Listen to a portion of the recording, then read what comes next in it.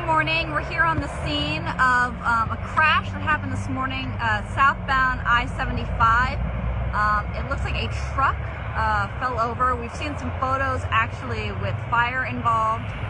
We actually have no idea about any injuries as of yet. It looks like we have the Sarasota County Fire Department on scene. FHP has been tweeting out information as well. We're right here near the exit 210 for northbound traffic. It's between Palmer Boulevard in Sarasota County.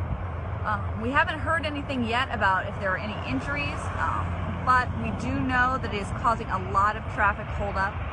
The leftbound lane southbound on I-75 is open now. However, the traffic backup I-75 southbound and even going north due to gawkers is pretty significant. Also, if you are taking Cattleman as a different route, don't. It is pretty backed up.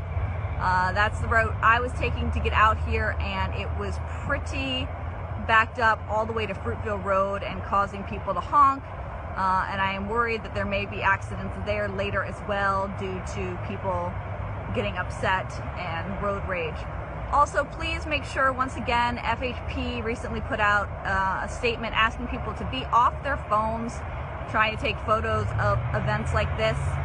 It does cause more damage. Anyway, this is the current scene. It looks like, at least for now, that they're just looking to see maybe what happened or what occurred. We don't know anything about the driver or if there was anyone else hurt or involved.